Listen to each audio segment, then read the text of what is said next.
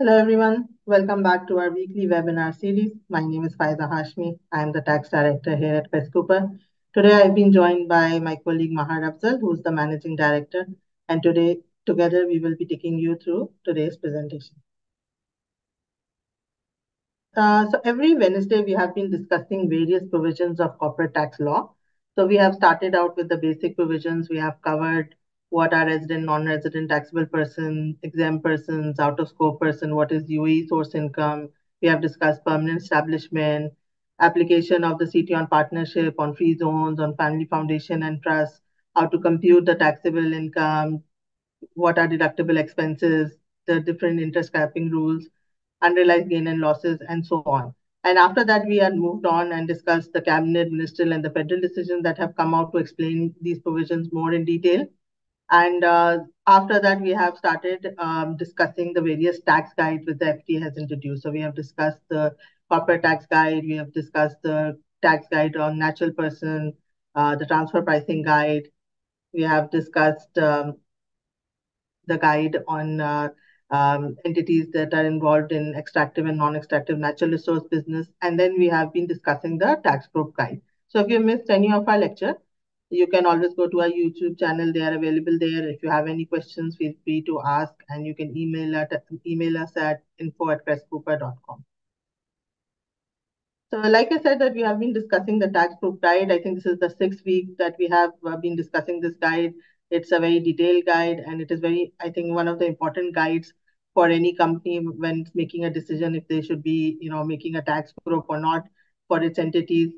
They need to understand all the provisions, and the FTA has done a good job of, giving a detailed instructions and guidance on all these provisions. So we have already discussed these nine sections of the guide. So let me recap a little bit. We discussed what is a tax group. So we had seen that if two or more taxable persons, if they're meeting the conditions of Article 40 and they wish to form a tax group, they will be treated as a single taxable person.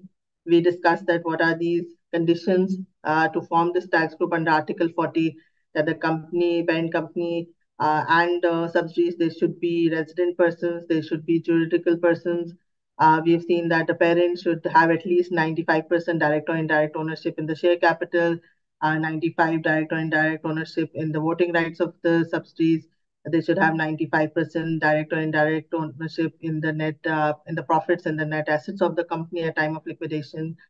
We have seen that the person, the tax group cannot be a qualifying free zone person or an exempt person. We have seen that all the members of the tax group should have been following the same accounting standards and also have the same year.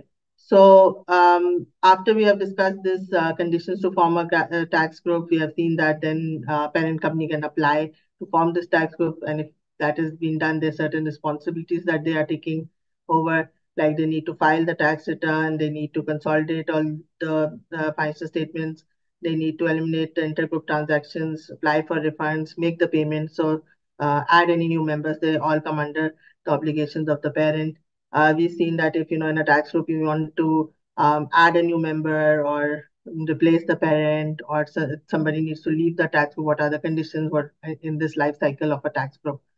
Then we discussed the chapter 7, which is on what happens if we do deregistration of a tax group, under what condition and what is the timeline.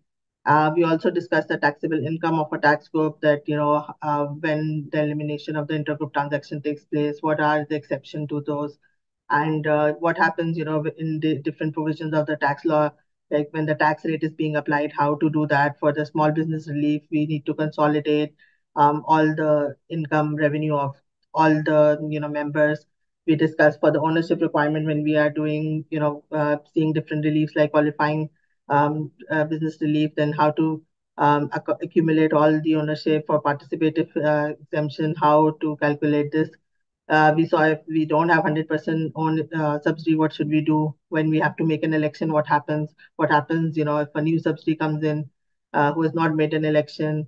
What happens after the group has, disbanded? And if you have made any elections for unrealized gains or losses or for transitional provision, what happens for that? So we all discussed this in our previous lectures in detail. And then in the last webinar, we had discussed what are the cases where attribution of the taxable income needs to be done between members of the tax group. And this is what I will be recapping for you today, and Mahar will be taking you through today's topic, which is on tax losses. So I believe we might need to have one more webinar on this guide, and then we will move on to some new topic.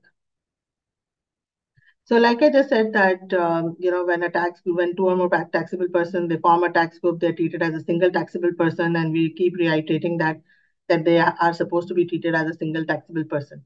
But in the guide, they are being given 4 cases, 4 situations where that will not happen, where we need to look at these members separately and calculate this taxable income separately for these 4 conditions, for these 4 cases. What are those cases? So if a member in a tax group has any unutilized pre-grouping tax losses. So we've seen that if there are any pre-grouping tax losses we discussed in our previous lectures, then those pre-grouping tax losses, the group members cannot utilize that if they have pre-grouping tax losses which a new subsidy is bringing in, and only it can be utilized. They can be parked with the tax group, but they have to be utilized against the income of that particular member. So that is what we will be discussing in detail. Then another situation where we have to look at this taxable income separately would be to claim a foreign tax credit if one of the tax group members has earned income in which a foreign tax credit is available to be utilized. Then if there is any benefit which is available to any member under Article 22G, any incentive provided by the minister, then that has to be seen separately. And if there are any pre-grouping net interest expense, then that also, if a member has any unutilized at the time when they join the tax group, that has to be looked at separately as well, just like the pre-grouping tax losses. So let's take this example for, sorry. So let's take the example for this unutilized pre-grouping losses. So if there is any unutilized pre-grouping losses, there are 2 conditions to be met. First of all, they can only be offset up to 75% of the group's taxable income. Second is that the member, since we already said that they can only be utilized against the member who has bought in these pre-grouping losses.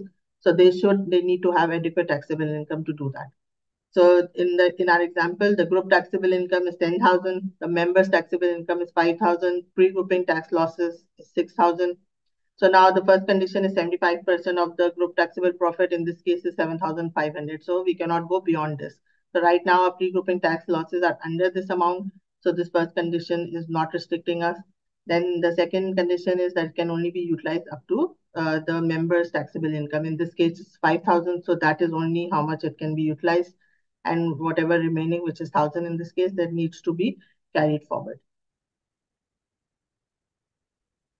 So for foreign tax credit, so the condition is that if one company has this foreign tax credit that it can claim, then that shouldn't exceed the corporate tax which is due on the member's relevant income.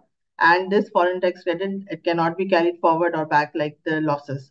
So for example, the tax losses can be carried forward indefinitely. The net interest expenditure can be carried forward for 10 years, but for foreign tax credit, it cannot be carried forward at all.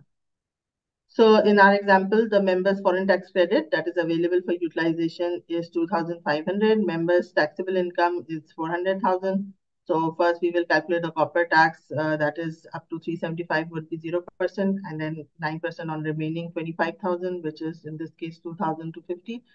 So the foreign tax credit that is utilized in this case would be 2,250, and the remaining 250 that cannot be carried forward or claimed or carried back. So this cannot be refunded and it is basically lost. For the pre-grouping net interest, again, just like the tax losses, we have to look at the whole group, EBITDA and the 12 million that we will calculate. So the condition for the net interest expenditure that can be realized, which is 30% of the tax group EBITDA, or the 12 million that will be looked as a tax group as a whole, not individual company. And then the members, of course, then should have sufficient taxable income, just like for the losses. So let's take an example. If the tax group EBITDA is 10 million, members' taxable income is 1 million, and pre-grouping net interest expense is 2.5 million. So here, this 30% of EBITDA or 12 million. 12 million is higher in this case. It's not restricting us because our pre-grouping net interest expense is less than this. but the available members' taxable income is 1 million. So we will only be able to utilize this, and then the pre-grouping net interest expense remaining will be carried forward. If this is year one, then it can be carried forward for 9 more years. If it is year two, then it can be carried forward for remaining 8 years. So up till the 10 years it can be carried forward. So now this principle of attribution, like we said, it says that we need to look at the members separately. So that goes opposite to the tax group provision, which says that we need to look at the tax group as a whole. For these specific four cases, we need to be looking at the tax members of the group separately. So if there have been any transactions between the members and they have been eliminated under the consolidation, then we need to look at them from the arm's length principles. If they have not been eliminated, then we can take them at the same value which have been reflected in the consolidated financial statement. But if they were eliminated under consolidation, they need to be looked at from an arm's length principle.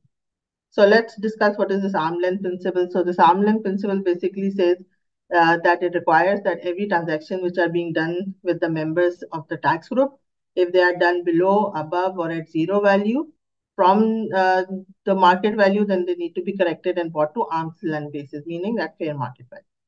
So, for example, if one company in a tax group is doing a sale to another company in a tax group, so then we will need to see what is the price that they have made the sale at. So let's say in our example, the sale that they did to the third party was at 50. A sale that they did to one member in the tax group was 25. The sale of goods they did to the other member in the tax group was 75. So now, for what usually when you are selling to third party, that is considered to be at arm length, the fair market value. So we will take that as the fair market value here. And if they have made the sale under this fair market value, which is in the first member's case where it is 25, it needs to be bought back to the correct market value. If it is done above the market value, like in the second case of 75, it needs to be brought down to the corrected value of 50. So in both these cases, it needs to be corrected and brought to the arm length price. If one member of the tax group is incurring any cost on behalf of another member, then it has to be transferred at market value. Any transfer of assets and liabilities between the tax group members, that can be treated as taking place at no gain or loss.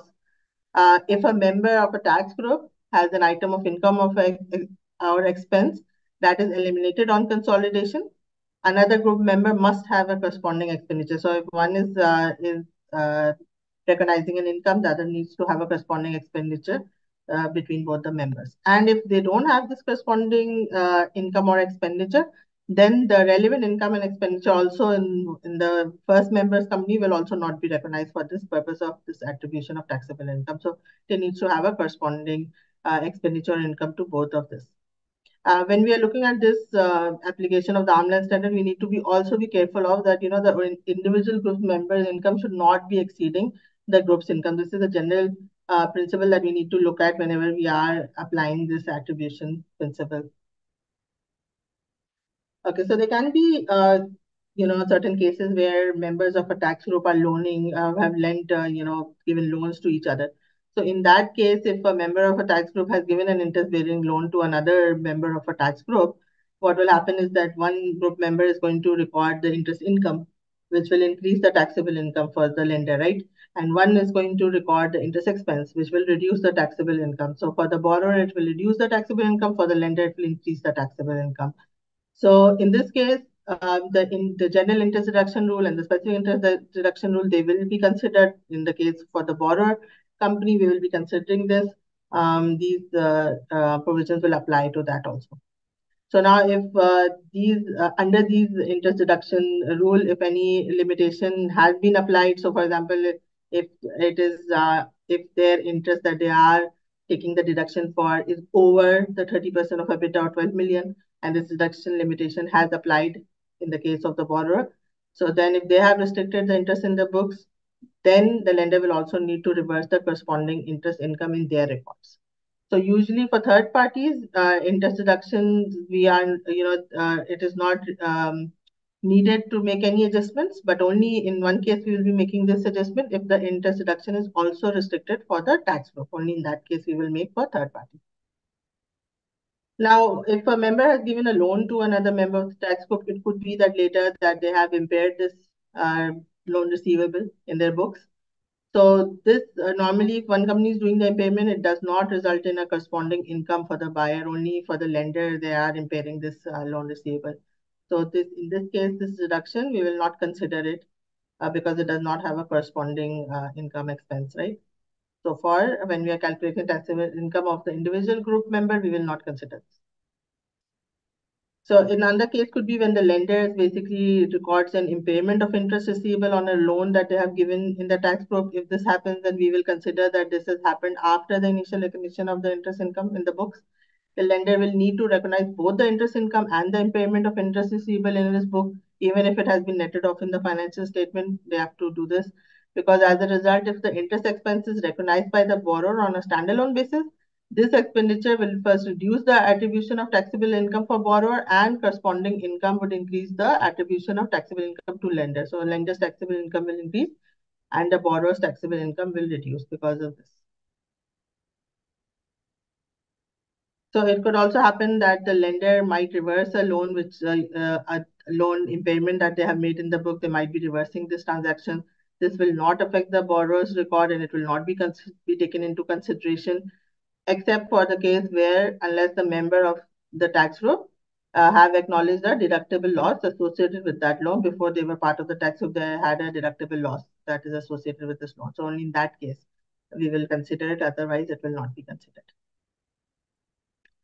So if a lender waives a loan, then what happens? So if you are waiving a loan, basically this usually will result in the borrower having, an income because of the cancellation of this obligation. They don't have to pay back this loan anymore. It has been waived by the lender. So this income will be evaluated in the lender's record on an arm's length basis. We will need to see, and up to the extent of any loss reported by the lender in the corresponding tax period. And if the lender has not reported any loss, then the income will not be considered in this case. I will now hand it over to Mahar, who will take you through the topic of today and will discuss the tax losses and how you can utilize it in specific order.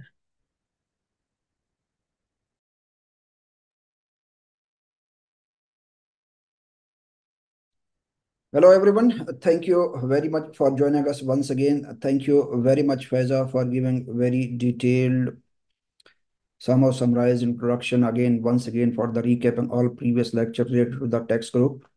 We are discussing today text group, how the text group can utilize the losses in the specific order. As further discussed that the group can carry forward, the group can adjust maximum 75% of their taxable income, of their taxable profits. So minimum, the group will be liable to pay tax on the 25% of their taxable income. 75% they can adjust, but this adjustment of the 75% of their taxable income against the losses, 75% can be adjusted, remaining 25% can be carried forward for unlimited period of time. But this is subject to two conditions. These two conditions are very important. These two conditions are, the first condition is there should be a continuity of ownership. And if there is no continuity of ownership, then there should be a continuity of business. These two conditions, any of these conditions must be satisfied. Either it should be a continuity of ownership. If there is no continuity of ownership, there should be a continuity of business. And this continuity should start before the incurring of the loss until the adjustment of the loss. If these two conditions are being satisfied from the point the loss is incurred till the point the losses has been adjusted, then we can adjust up to 75% of the taxable income of the group. Remaining 25% will be subject to tax. Now the question arises, the important question, and this question is, can a group adjust 100% of the losses? These losses can be, first of all, these losses can be of different categories. These losses can be pre-grouping losses. We'll discuss what is pre-grouping losses. These losses can be restricted tax group tax losses. These losses can be group itself losses after joining of the subsidiary. These losses can be transfer losses. 4 different types of losses can be there. So the question is, Again, fifth can be there also if they are transfer of going concern. These losses needs to be adjusted, and these losses needs to be adjusted in the specific order. We'll look into the order in which order these losses needs to be adjusted. Second question is, will these losses be adjusted 100% against the taxable income? There are special rules related to this as well. We need to look into this. So the first thing, as I mentioned, the group provides relief of tax losses in corporate tax, allowing businesses to offset these losses against the future taxable income. And it will be subject to 75% of their taxable income. 75% of the group taxable income you can adjust. 75%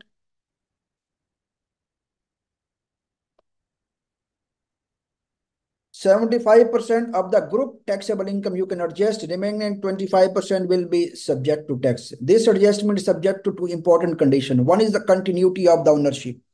Second is the continuity of the business. This should be from the point losses incurred till the end the losses were satisfied.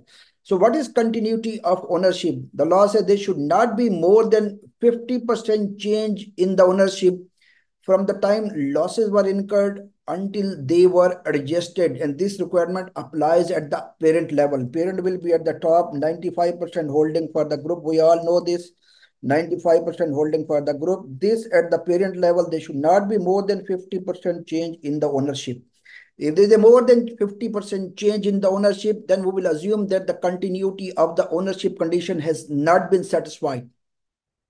Now, if the continuity of the ownership condition has not been satisfied, then the law said then you need to apply the second condition. This second condition is continuity of the business. So continuity of the business, the law says the group utilizing the same assets as they did before any change in the ownership. The first. Second thing they are asking, there are not any fundamental identity or operations of the business has been changed. So first, the same assets are being utilized by the group before changing the ownership. Second, then not any fundamental change in the identity and operations of the business. Third thing, the law says if there are any changes, these must be related to the assets of the business, services, processes, products, and methods that existed prior to the change in ownership. So if all these conditions are being satisfied, then we can say that there is a continuity of business. So the two conditions, first, continuity of ownership. If this continuity of ownership is not being met, then we need to look into the continuity of business.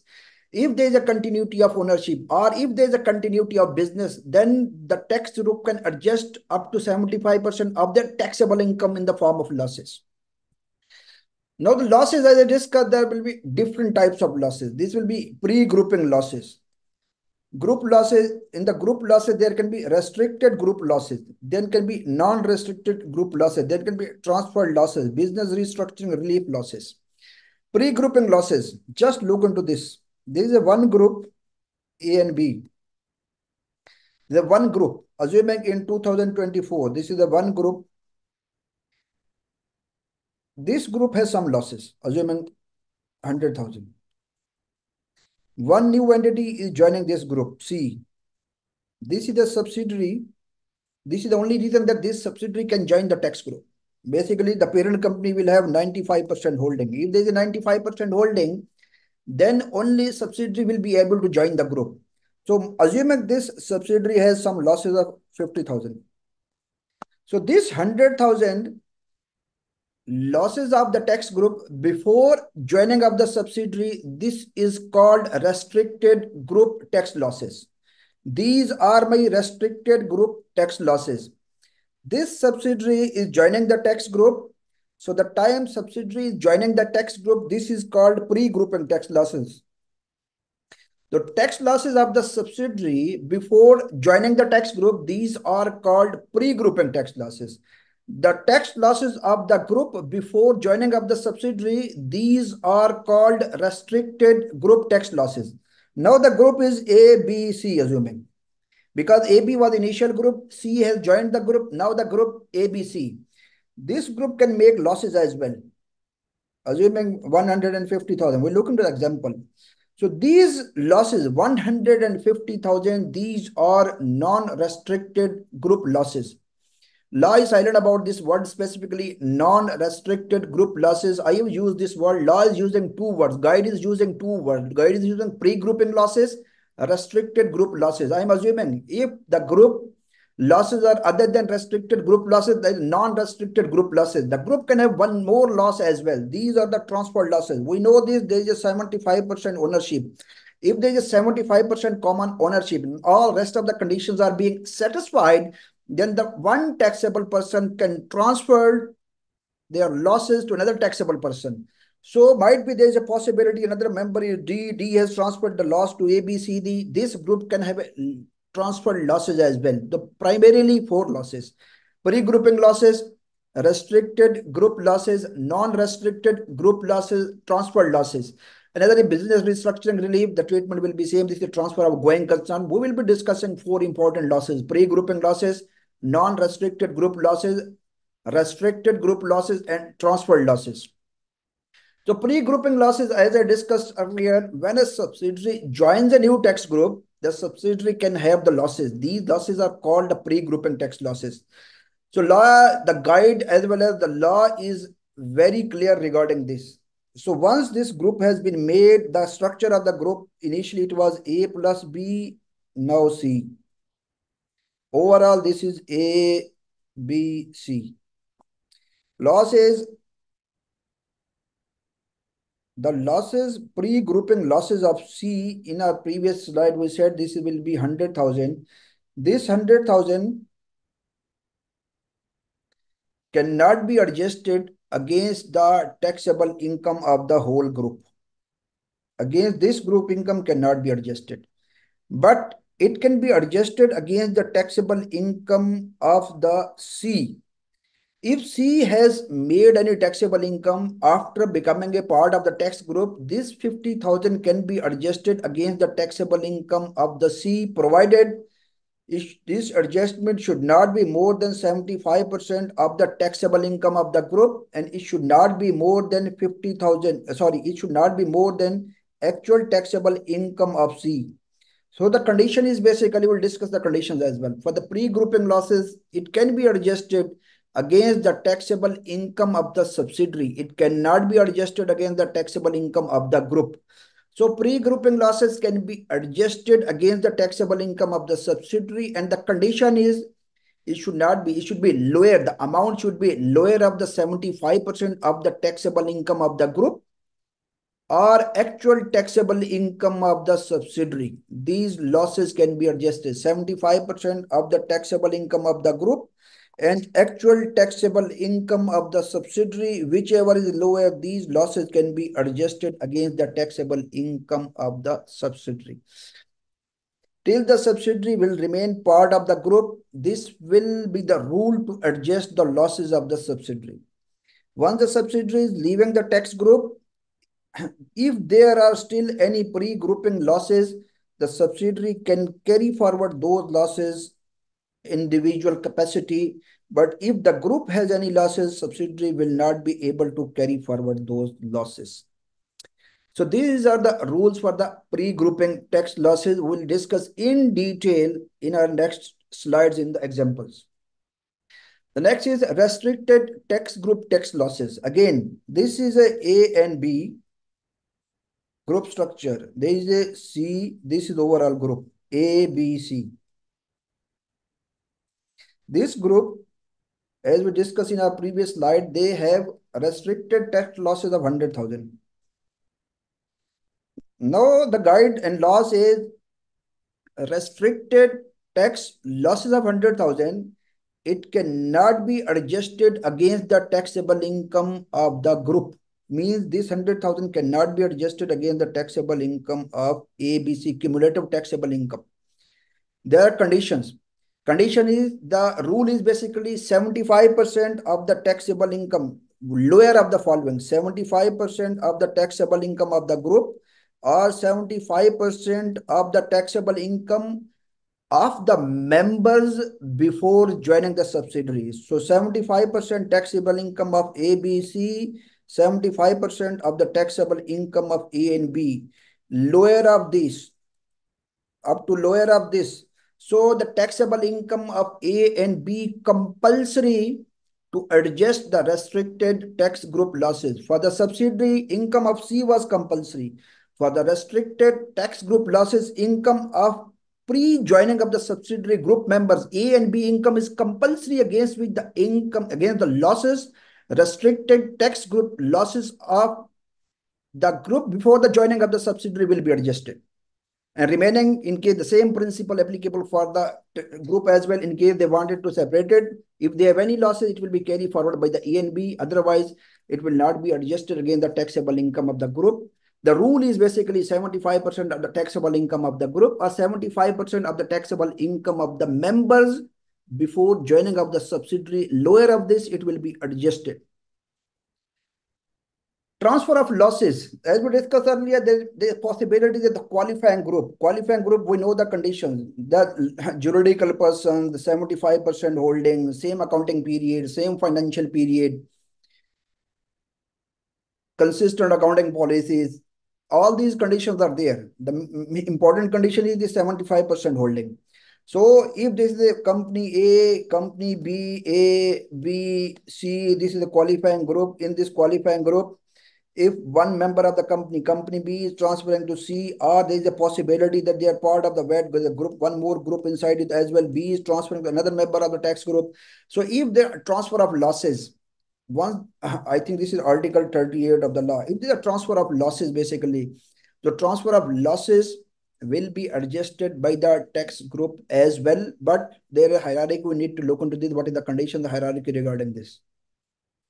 Business restructuring leave, this is transfer as a going concern. Simple treatment, basically the losses of A. If this is a company A, the transfer of going concern, this A transferring is business to B. Now the losses of A will become a losses of B. The same rules will be applicable that we will discuss earlier.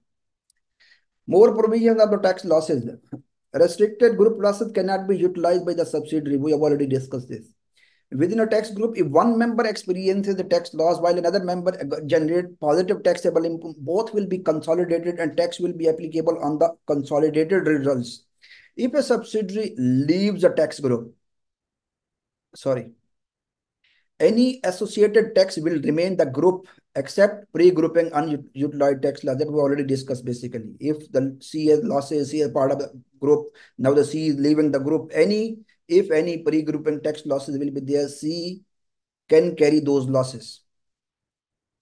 In the event of a tax group dissolution, there is a possibility if the group is being dissolved, there is a possibility that the parent will be there and parent will not be there. If the parent company will be there, all the losses will be shifted to the parent company. If the parent will not remain, then these losses will be converted into unutilized losses. If the parent company is being changed, already A was the parent company, now D will be the parent company, group will remain there, only the parent company change in the parent company. If the group will be there, the change in the parent company, all the losses will belongs to the group and the treatment will be same as well that we've already discussed. There will not be any change.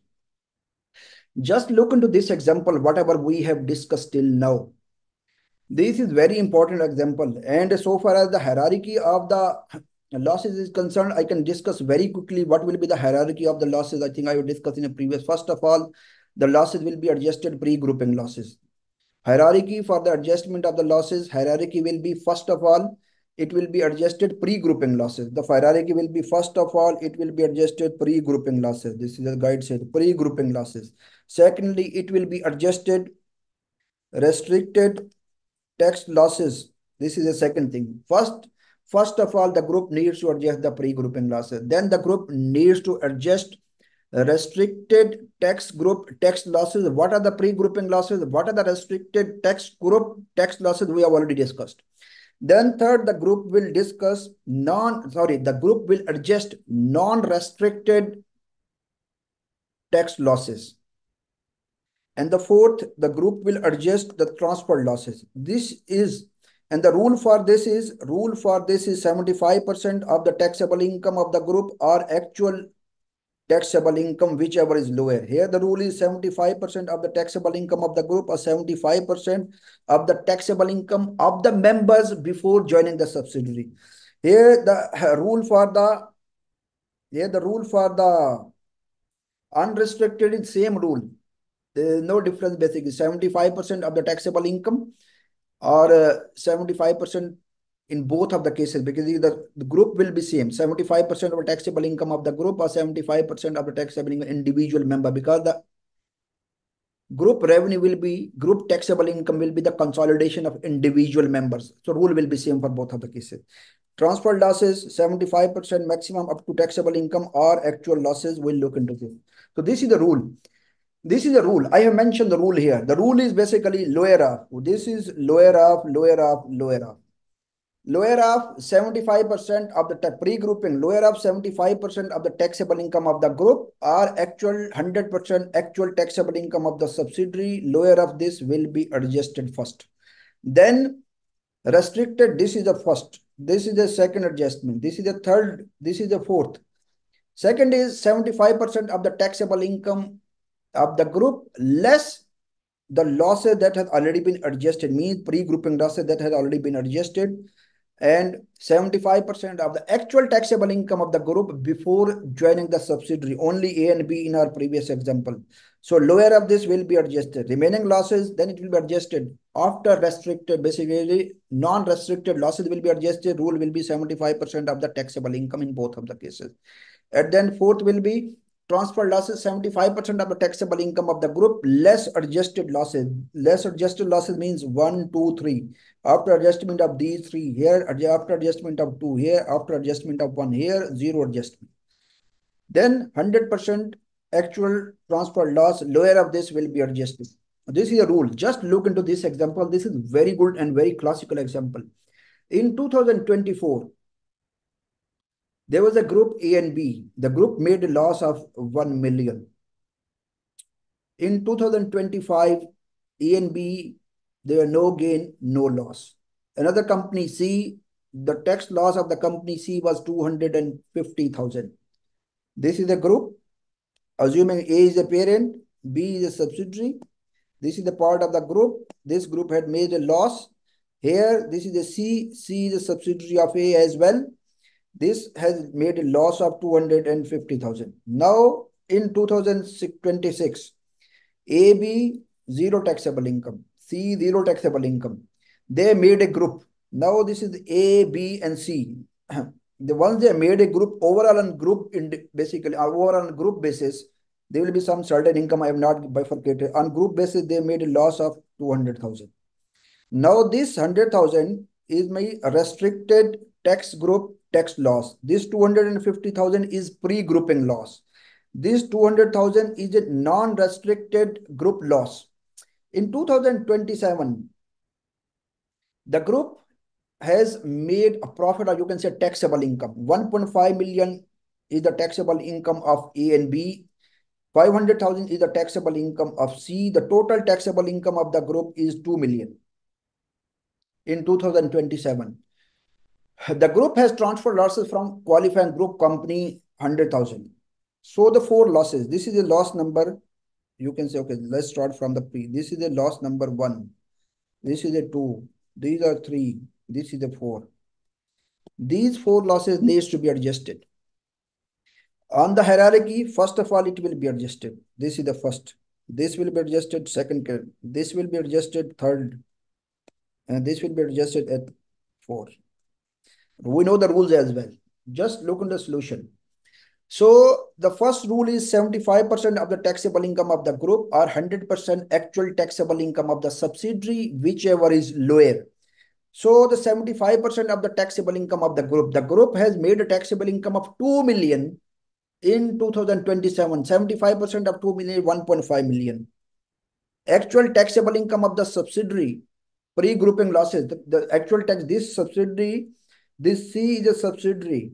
It is a pre-grouping losses. Actual taxable income of the subsidiary in 2027, the current tax period is 500,000. So the subsidiary can adjust maximum lower of these two amounts. 1.5 million or 500,000, A can adjust.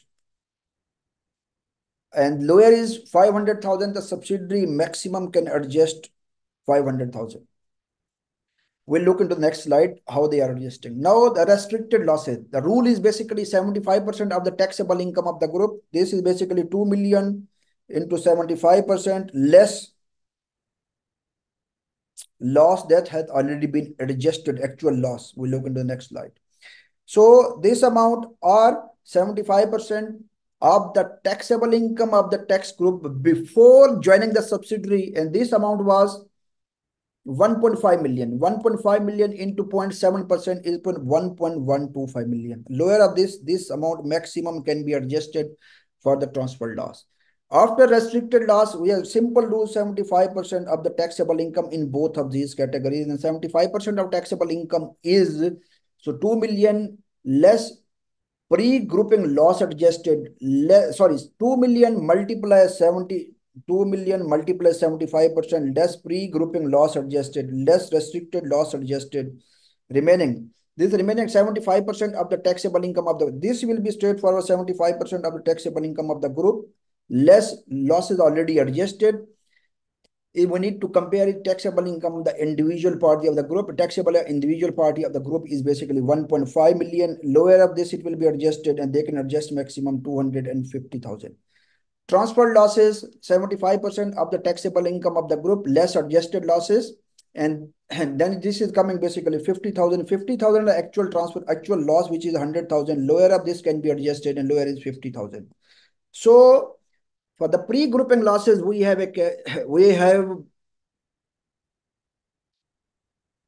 capacity utilized to utilize up to 500,000, restricted 1.1 million, non-restricted 250,000, and transfer losses up to 50,000. Look into this example. 25% tax we need to pay. My taxable income in 2027 is 2 million. In all cases, 25% I need to pay tax. Remaining is a 75%. Losses can be adjusted maximum up to 1.5 million. Maximum 75% of a taxable income or individual party income, whatever is lower, we have already discussed. So 1.5 million maximum it can be adjusted. So for the pre-grouping losses, I have a question of 500,000, while the actual loss is pre-grouping loss is 250,000 only. So the first year, the loss adjustment is 250. I had a question of 500,000, but the actual loss is 250,000. So 100% loss had been adjusted, pre-grouping loss 100% adjusted. Remaining taxable income is 1250. Remaining taxable income. So this 1250, the next restricted tax group loss question is 1.125 million. 1.125 million is the question, but the actual loss is only 1 million. So I can adjust up to 1.125 million. My actual loss is 1 million. So this loss will be adjusted 100% as well. So 100%, 1 million has been adjusted. Remaining is 250,000. So here non-restricted tax loss, restricted tax loss has been adjusted 100% as well. So remaining taxable income is 250,000. Out of this 250,000 non-restricted tax loss, 75% of the taxable income less adjusted loss, and 75% of the taxable income is 250,000 after adjustment of the losses less actual 1.1 million. The question is 250,000. Maximum I can adjust up to 250,000. How much is my actual loss? 200,000. So this loss has been adjusted 100%. 100% loss has been adjusted for the this 100% loss has been adjusted for the non-restricted tax group loss has been adjusted as well. Remaining income that is available for the adjustment of losses is only 50,000. We know the rule for the transfer losses. Rule is 75% of the taxable income less adjusted losses or actual transfer loss. Actual transfer loss is how much? Actual transfer loss is 100,000. Therefore, this available income is basically lower of this 50,000 or 100,000, 50,000. Maximum I can adjust up to 50,000. And I have the remaining taxable income of 50,000. Out of this 50,000 will be adjusted. It will become 0. So this transfer loss was 100,000. Out of this, 50,000 had been adjusted. 50,000 will be carried forward for the next period subject to the fulfillment of the conditions. Now, 3 losses fully adjusted, 1 losses will be carried forward, and the business will be liable to pay tax on the 25% of the taxable income. There are two things. Loss will be carried forward separately. Business will be liable to pay income 25% of the taxable income. Now we need to look into this. This 25% of the taxable income is less than 375,000 or more than 305. If this is less than 375,000, 0% tax. If this is more, then this is 500,000 less 375,000. 125,000 multiply 9%. Important thing is this leverage of 375,000 is not applicable for a group on the individual entity level. This is applicable on overall group level. This is one of the basically negative aspect while entering into the tax group. So if there are 10 entities, you will have separate entity, 1, 2, 3, each entity 375,000. But if you are going into the tax group, only one time you will be given a leverage of 375,000. Any income beyond that will be subject to tax at 9%. Quickly, just look into this example. I think the example that we discussed, I was very, very diligent to prepare this example, and it will give you thorough understanding of the adjustment of the losses in the specific order. Now, if you are going into this example, which has been given in the guide, you will be able to go through this very quickly. There's a company A, B are in the tax group 1st Jan 2025. A and B are both are using the Gregorian calendar year as their tax period. Company B has a pre-grouping losses of 1 million. We know the rules for the pre-grouping losses. In 2025, the tax group realized taxable income of 0.8 million. Pre-grouping losses is 1 million. Tax group 0.8 million. The taxable income that can be utilized as a loss is 0.4 million. The taxable income that can be attributed to B is 1.2 million. This is basic attribution. The net of this 1.2 is the gain, taxable income, 0.4 is the loss, net impact is 0.8 million. We know the rule is 75% of the taxable income of the group. Taxable income of the group is 0.8 million. 0.8 million into 0.75 is 0.6 million. Or actual income of subsidiary in this tax period is 1.2 million. Lower of this is, so 75% of the taxable income or 75% of the taxable income of the group or actual income of the subsidiary. Lower of this is 0.6 million. So pre-grouping losses can be adjusted maximum up to 0.6 million. So 1 million less 0.6 million, it will be adjusted. Remaining will be 0.4 million. This 0.4 million can be carried forward. So taxable income of tax point out the ability of tax group to, to utilize the pre-grouping loss is 0.6 million. This is what we've already discussed. Semi-restricted, and the company B can be attributed to company B, which is AED. AED should be 0.4 million. 1.2, which is 1.2 million. The pre-grouping loss can be utilized. Yes, this is what we discussed. They can utilize up to 0.6 million. Taxable income of the group is taxable income of the group is 0.8 million. 0.6 million utilized. 0.2 million will be group taxable income, but the subsidiary has still pre-grouping losses 0.4 million that they can adjust it in the future. Next example is transferred of losses and multiple pre-grouping tax losses. Very good example, this one as well. So A and B are seen in a tax group 1st Jan 2025. All three companies using the Gregorian calendar year as per their accounting period. B has a pre-grouping losses of 1 million. C has a pre-grouping losses of 0.8 million. These are the pre-grouping losses in 2024. In 2025, they have made a group, and the group is A, B, C. Here, the pre-grouping losses of A and B only.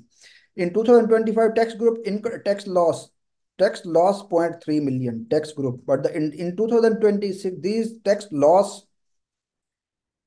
is non-restricted tax loss. This is not a restricted tax loss because this tax loss the group is incurring after becoming part of the tax group. In 2020, the group realized taxable income of 2 million. Now the taxable income in 2020 attributed as follows. This is the attribution. 2.2 million less 2 million is net 2 million.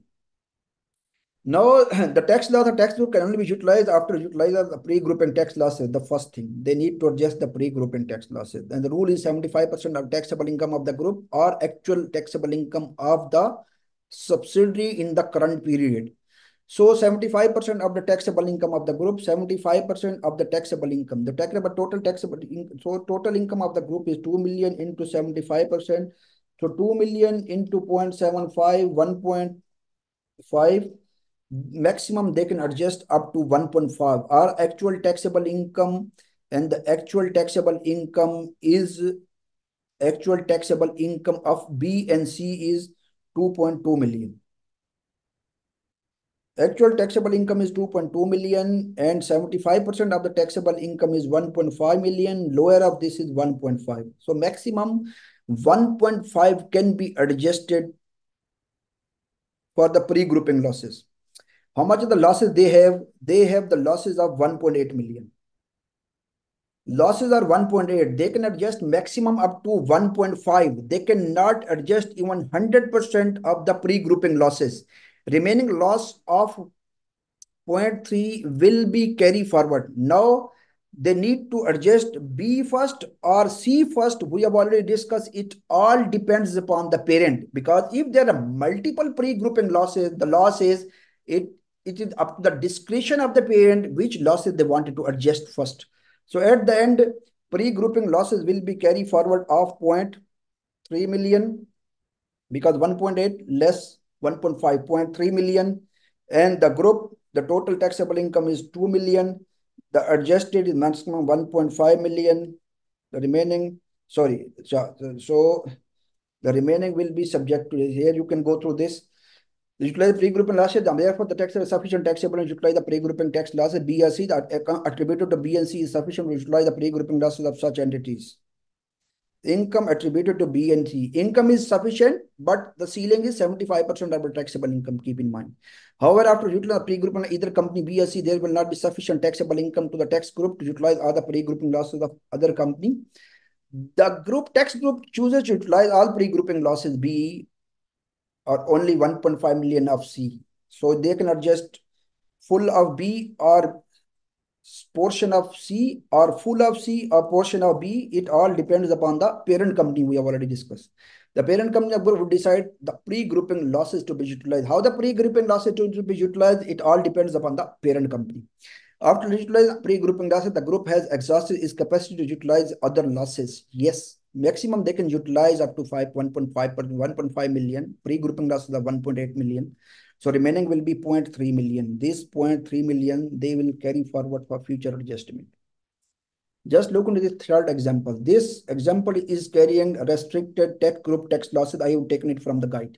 Company A parent and company B a subsidiary are in a tax group starting from 1st Jan 2024. We have 5 minutes only. We are going to wind it up quickly in 5 minutes. A and B are in a tax group as of 1st Jan 2024. 1st Jan 2024, they are in a tax group.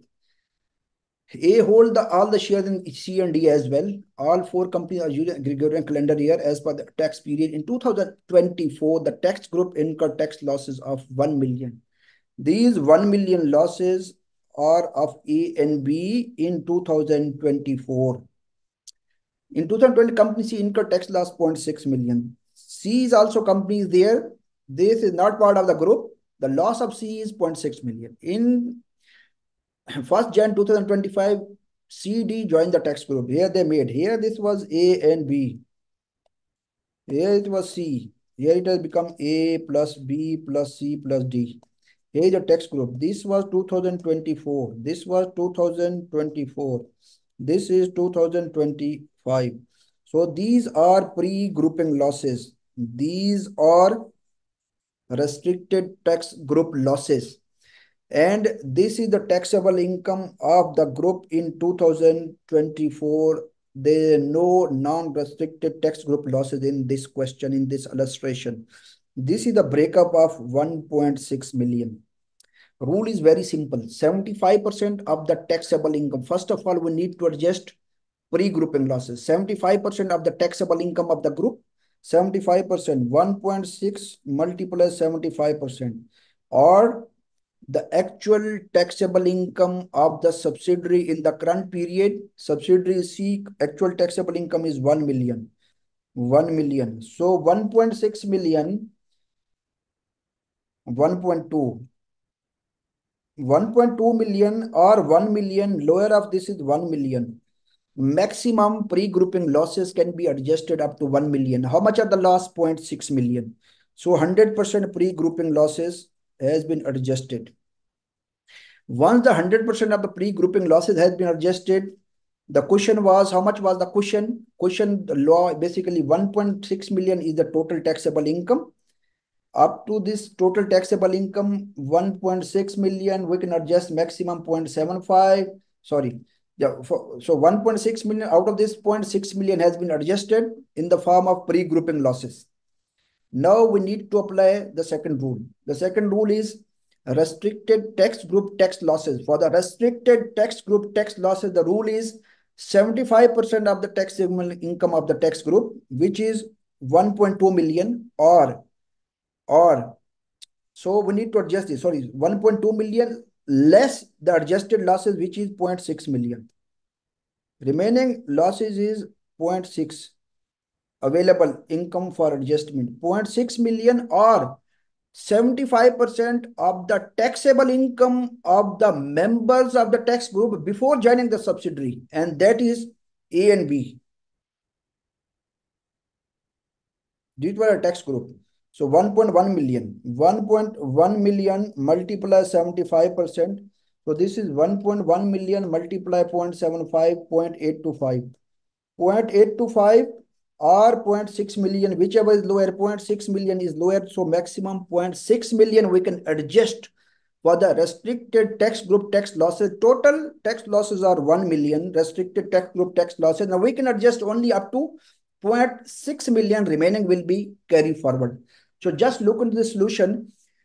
As pre-grouping tax losses would need to be utilized before restricted tax group tax losses could be utilized, it should first be assessed to what extent the pre-grouping losses can be utilized. The rule is 75% of the taxable income of the group or actual taxable income of the subsidiary, whichever is lower. So 1.2 million or 1 million, whichever is lower. Lower is 1 million. 1 million, the question, the actual loss is only, how much is the actual loss? Only 0.6 million.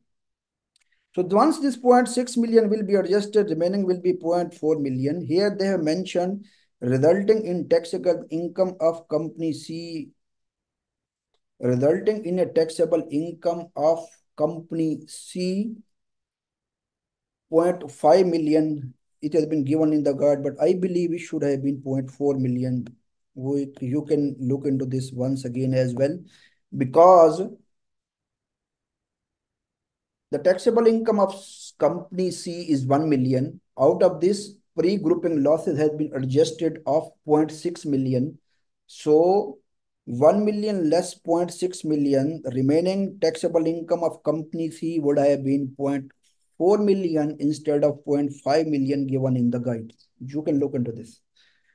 Now restricted tax group tax losses. We know the rules. 75% of the taxable income of the tax group less losses has already been adjusted.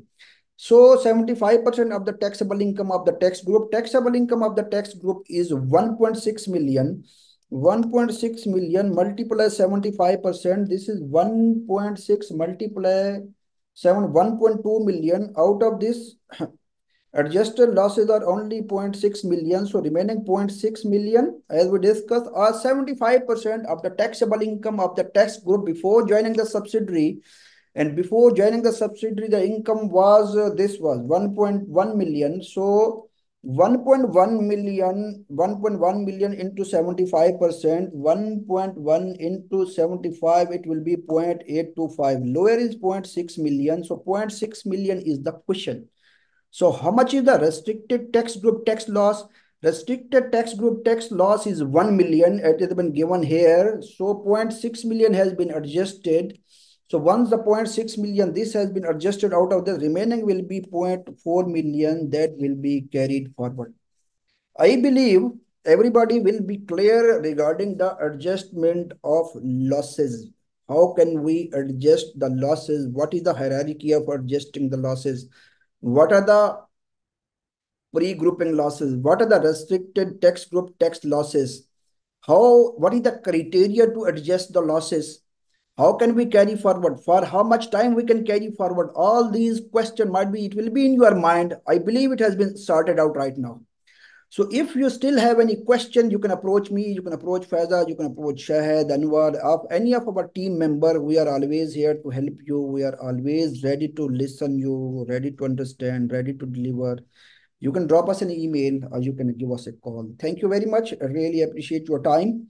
So I think I have one question. Sorry to say you are moving too fast. I believe I just gone through your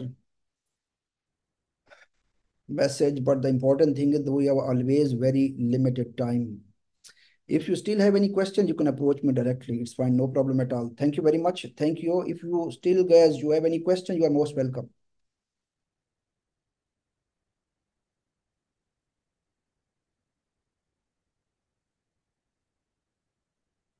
No question?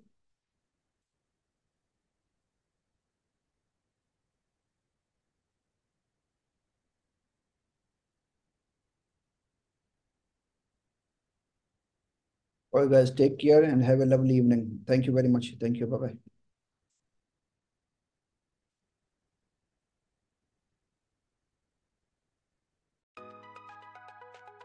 Thanks for watching the video. Click on the bell and subscribe to the YouTube channel.